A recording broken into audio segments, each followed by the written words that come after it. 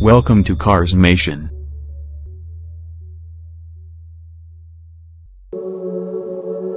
After the first-generation Mercedes-Benz CLS debuted in 2004, its success prompted other manufacturers to release their own versions of the car. It wasn't until 2010 that it was decommissioned and coupled with a more sporty station wagon.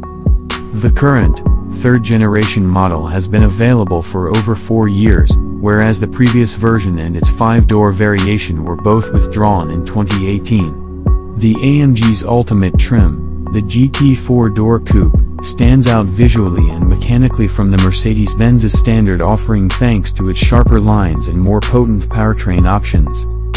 Mercedes-Benz recently turned 50, so the three-pointed star firm must be considering whether or not to have a direct successor.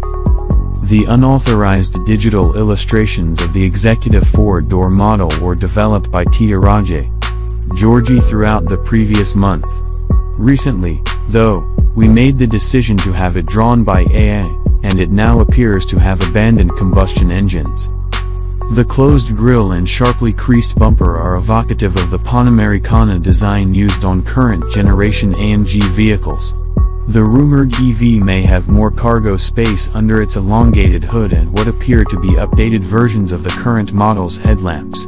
The LED taillights, which are united in the middle by a thin light strip, are the focus point at the back, where gentle contours give way to stronger creases. Large but not overbearing, that's the front diffuser. The fender flares and the beefier side skirts work together to give the car a more muscular appearance. Small side mirrors that could be readily replaced with cameras and large multi-spoke alloy wheels, about 23 or 24 inches in diameter on the production model, are utilized to attract tech-savvy car owners to choose this vehicle over the BMW 8 Series Gran Coupe and the Audi A7. It's a well-rounded, appealing proposition that, fingers crossed, will make its way to the Mercedes designers of the next-gen CLS. Do you want to see inside? So are we, but this cannot yet be realized, because for the interior there is no source that displays it. We expect a wealth of technical and comfort amenities, including front sport seats, dual screens that dominate the dashboard panel, ambient lighting, and more. We can only assume that the artist behind these sketches plans to add color and even a fabricated backdrop in the near future to make the vehicle appear more lifelike.